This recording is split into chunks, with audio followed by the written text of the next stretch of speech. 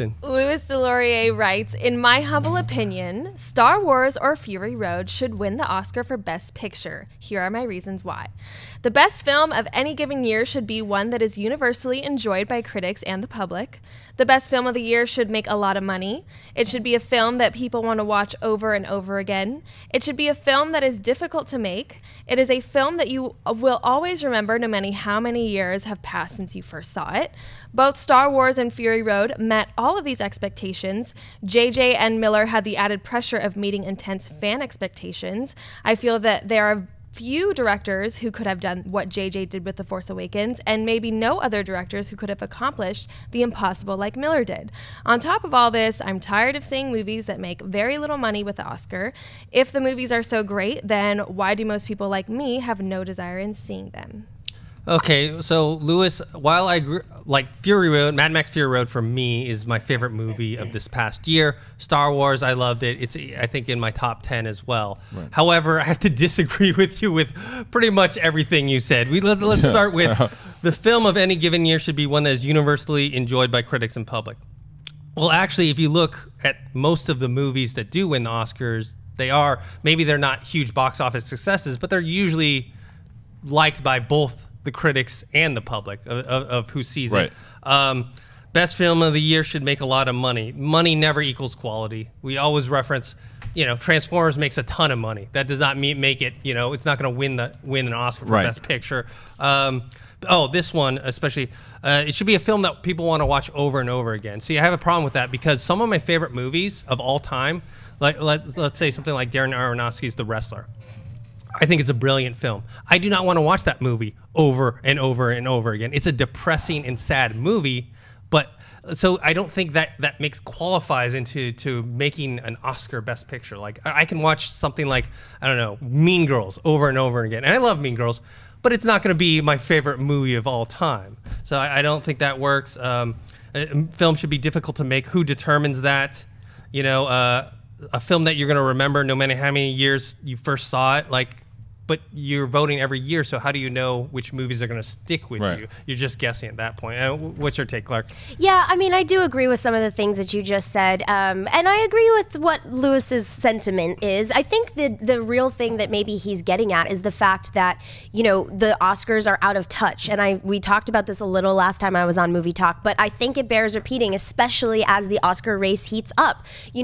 It's not about casting flashy hosts. It's about nominating movies that are good and that people see. That's going to get people interested and excited in the Oscars. And, so on that respect, I could see Fury Road. Fury Road, I think, should be nominated. And I want that to happen, and I hope that it happens. And, I wouldn't be upset if Star Wars was nominated because I think it's a great movie, but I don't know if it is Best Picture caliber. So with that being said, and also in terms of making money, the thing that we have to remember is that this business, the business of the entertainment industry is so screwy. I mean, it's what gets released when and how it gets released and where it gets released and who sees it. That's why we have cult movies, which are movies that came along way back when that find their audience eventually because their release got messed up or it wasn't a widespread appeal. The content of the film wasn't. So I just think that it's very, very hard to discuss what should be the Best Picture of the year, especially when you know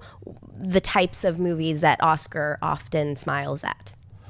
I think that, look, one of the other things you have to realize is that some of these movies that get nominated, the smaller movies, the studios don't give them the big financial pushes as well too. So a movie look at Room as well too. This is a phenomenal, really great film that that movie does stick with you for a while. It sticks with you a very long time, but it's not one you're going to watch over and over and over again. So I do think that movies that like a Star Wars or a Mad Max should get more recognition from the Academy, and it shouldn't just be the smaller films and the biopics and stuff of that nature too.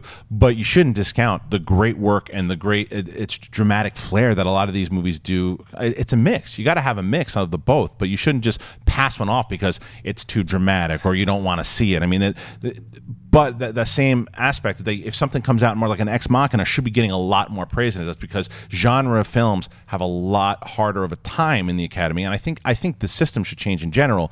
But I tend to agree with what you're saying, Dennis, as opposed to how you choose the movies. Well, yeah, I mean, let's throw it to sports, right? Like if two teams are competing, let's say for the Super Bowl, you're not taking the two teams that are the most popular in the league that would get the most ratings and have them go against each other. You do it by which is the best team. And so that's how I feel about movies. Is like I mean, it's obviously hard and it's always opinion based, and it's hard to say, okay, this movie is better than that movie. But that's what we're doing with the Oscars, right? With any awards, people are trying to vote on what they think is the best. And so I feel like box office should have nothing to do with it. I mean, if a movie opens in 300 theaters versus 3,000, it shouldn't affect how a movie should be voted on. Right. That's like a best performance, right? Like if someone gives the best performance, well, he did it in a smaller movie, so that doesn't count. Right.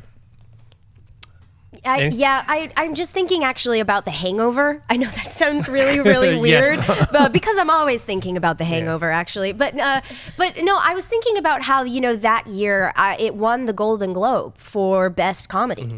And it should have, because The Hangover is a great movie. I would argue up and down that I think that is a great comedy. I think it works. I think it's funny. I think it's smart. I think it's clever. And I think the performances are good.